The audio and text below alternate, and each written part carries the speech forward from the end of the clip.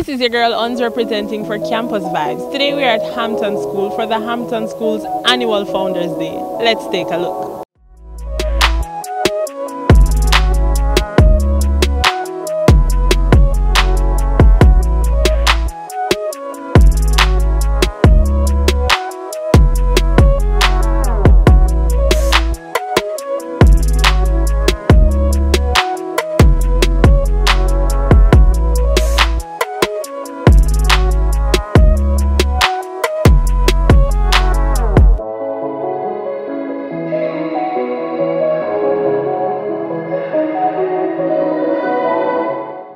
Campus Vibes starts now.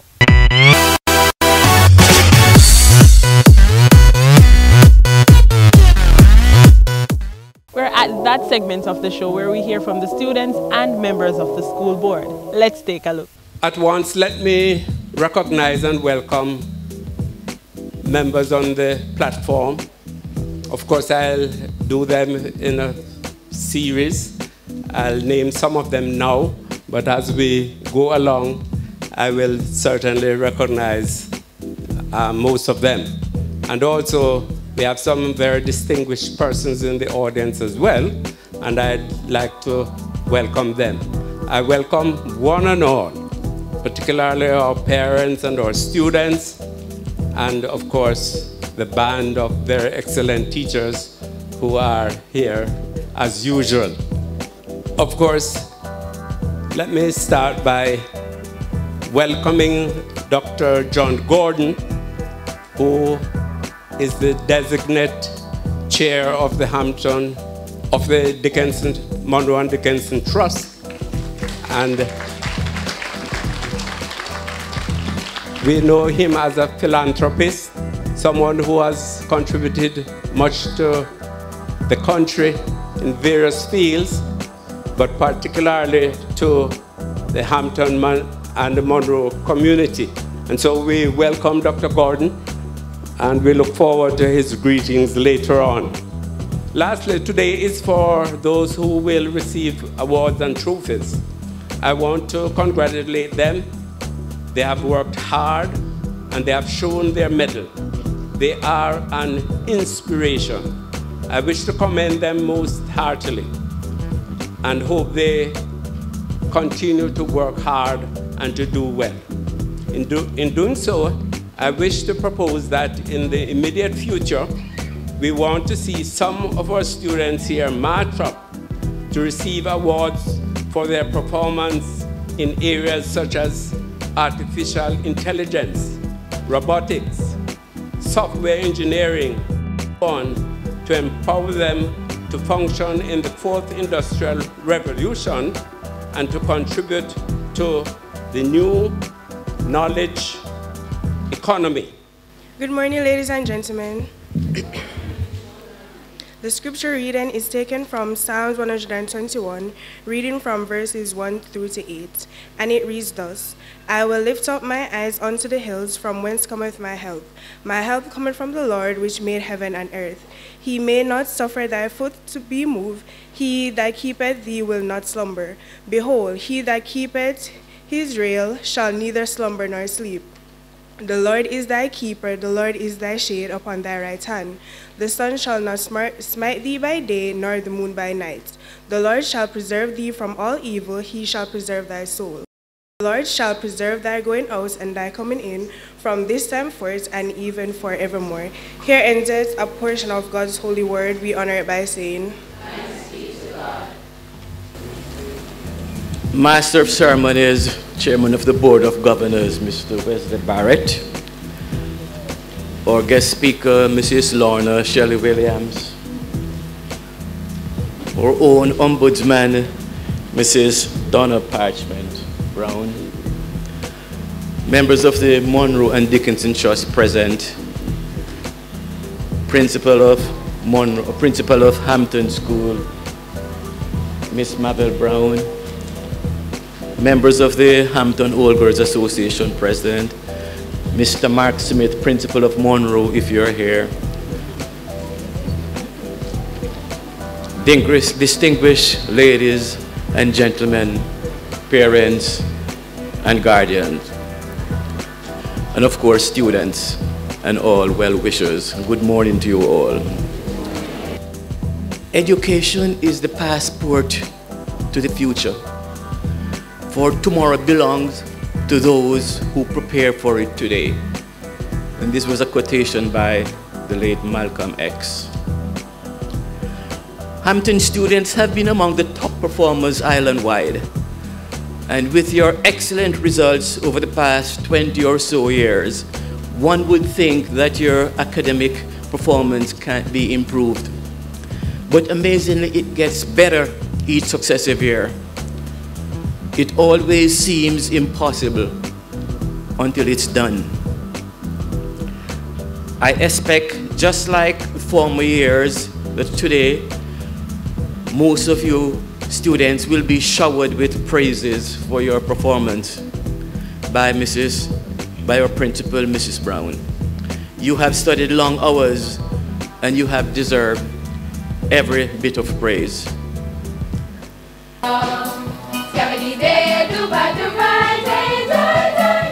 Music made the world go round. In slavery days it was the sound of the drum that keep up them vibes so them never pop down. Music help you remember where you come from. Dr. John Gordon, Chairman Designate of the Trust, our Masters of Ceremony, and also Chairman of the Board of Governors, Mr. Wesley Barrett, Mrs. Marvel Charlton Brown, our Headmistress, the Honorable Mrs. Justice Lorna Shelley Williams, our Ombudsman and also past or former Chairman, Mrs. Donna Parchment Brown, members of the Hampton Old Girls Association, other distinguished guests on the platform and also in the audience, colleagues, awardees, ladies and gentlemen, good morning. The arc of the universe is wide, but it curves towards justice. A statement which aptly describes the illustrious career path and professional journey of our guest speaker, legal luminary, the Honorable Mrs. Justice Lorna Shelley Williams. Our guest speaker and iconic Hamptonian was admitted to the bar in 1996.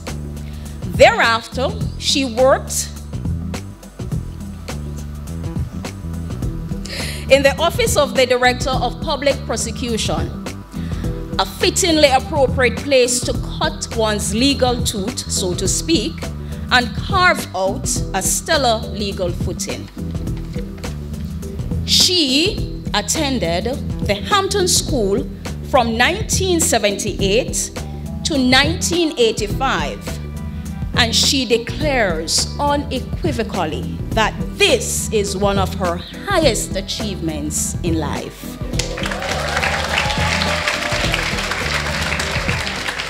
Don't go anywhere. Campus Vibes will be right back.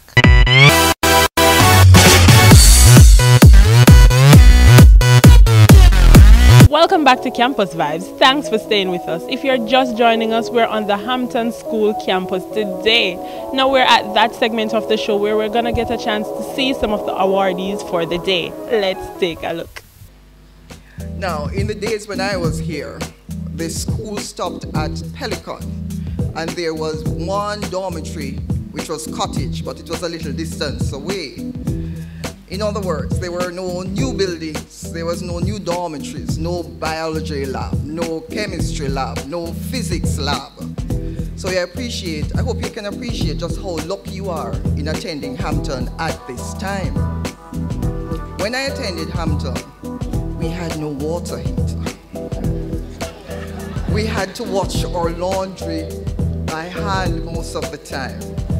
So I'm now told that you will now have water heaters. Is it so? I took the opportunity to take a quick look around Hampton, and I can hardly recognize the school. I am proud to see the improvements that have taken place over the years.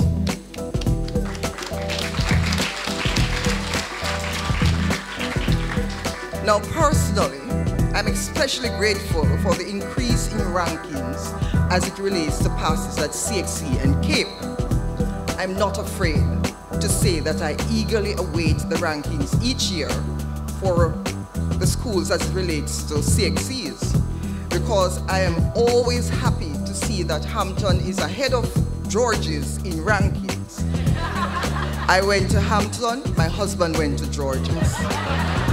This gives me bragging rights for days, and I am filled with joy and pride to see this. Please keep this up. I was placed in a class, unfortunately, that was greatly misunderstood. We were misunderstood by our teachers, or prefects, or vice principal, or principal.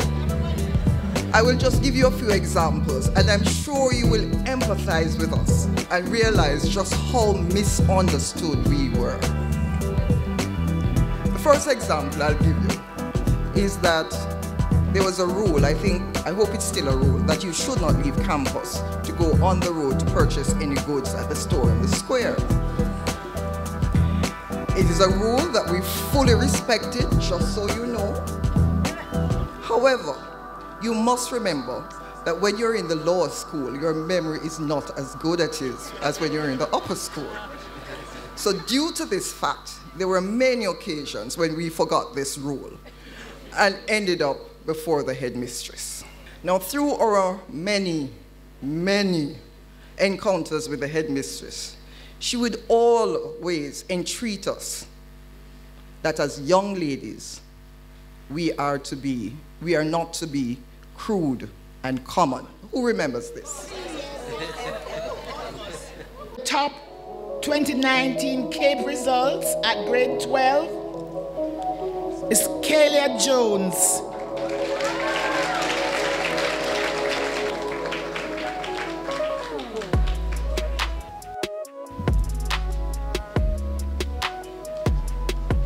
Overall, 10 grades 1s, outstanding performance in biology, chemistry, English A, mathematics, physics, human and social biology, AdMaths, and the gold certificate goes to, thank you, Aliyah Runnels.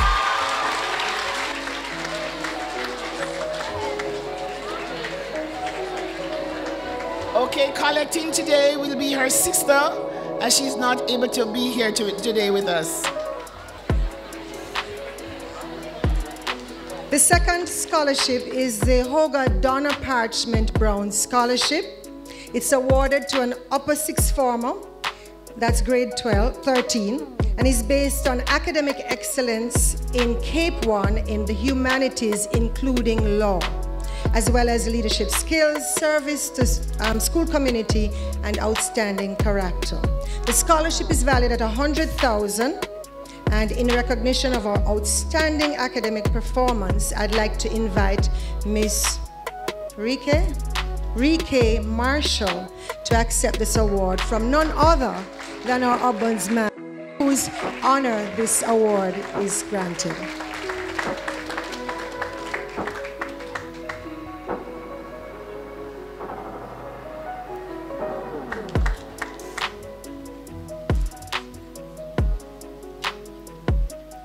The awards for Best Academic Performance in Grade 9 and a gold certificate go to Ayana Taylor.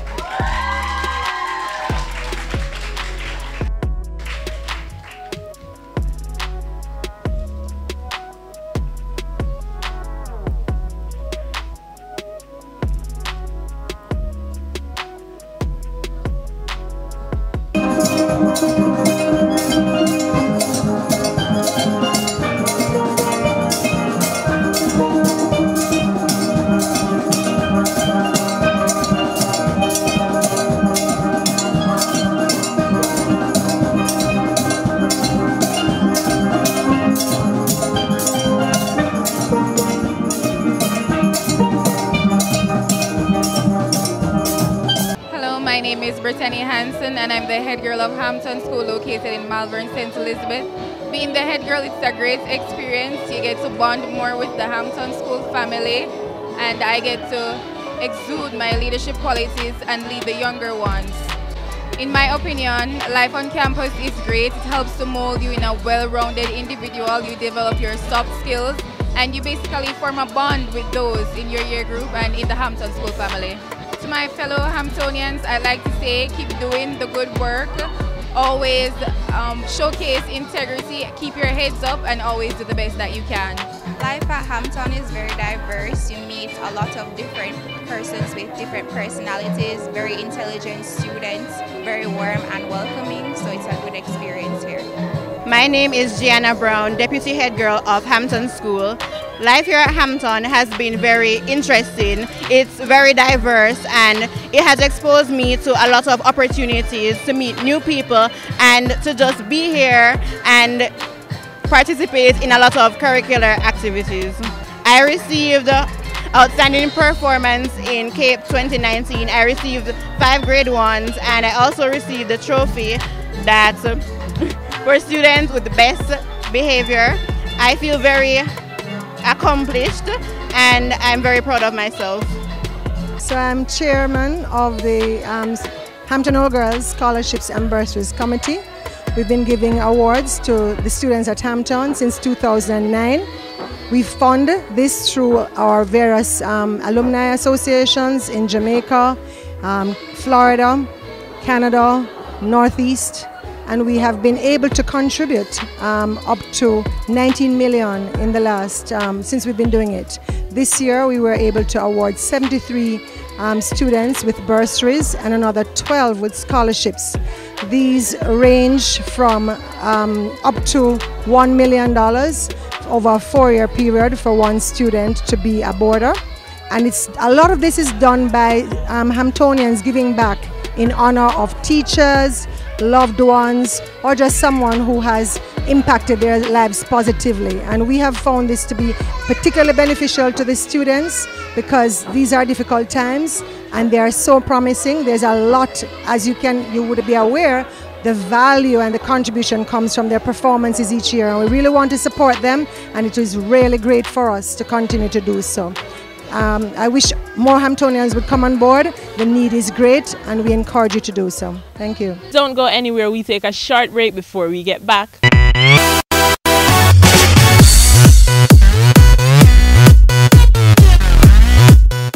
These are the stories that buzzed on the lips of our campus vibers this week. Hi, I'm your girl Uns. Black Facebook employee writes open letter accusing the company of having a racist culture.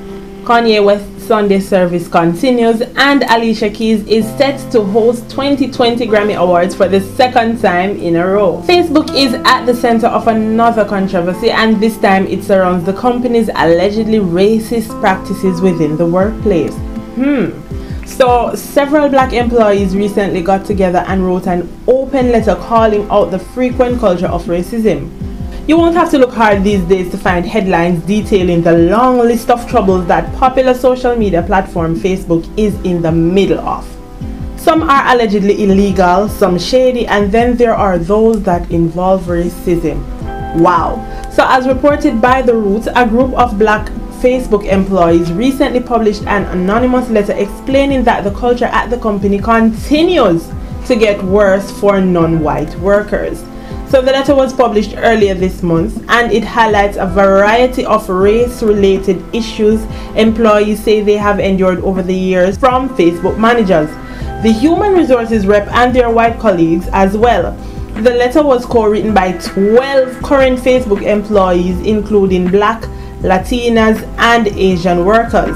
The letter also includes screenshots of racially offensive posts from Facebook's anonymous workplace community app. Wow. Moving right along, Kanye West is not slowing down on his efforts to bring his Sunday service to as many cities and venues as possible. Following the #1 success of his latest album, Jesus is King, he has set up a new Sunday service location, and it's courtesy of megachurch pastor Joel Osteen. So all 2019, Kanye West has been traveling with his Sunday service choir. He was in Jamaica recently, and he's been to a lot of places around the world to spread his renewed Christianity. The service has been a massive success, bringing crowds to venues such as Coachella, the Forum in LA. Now, according to TMZ, Ye is teaming up with popular pastor Joel Osteen to share his Sunday service with the members of Osteen's congregation. Kanye and his Sunday service choir will perform during the Sunday service nighttime service, while he and Osteen take to the pulpit and talk in the morning. Reportedly, Kanye and Osteen have been talking quite frequently and became good friends, which is due to Ye's renewed devotion to God. And finally, putting a cap on things, Alicia Keys is set to return as the host of the 62nd Annual Grammy Awards in January 2020. So during the last award show, Alicia showed up by simultaneously playing 2 pianos and brought the audience to tears during her opening monologue. I'm your girl Uns, and that's all I have for you guys today. Thanks for watching. Remember, for more campus vibes or to watch this episode again, follow us on Facebook and YouTube at BOJTV Live. Like, subscribe, share. Want us to visit your school? Comment and let us know. I'm your girl Uns. I leave you guys with the top 10 trending songs for this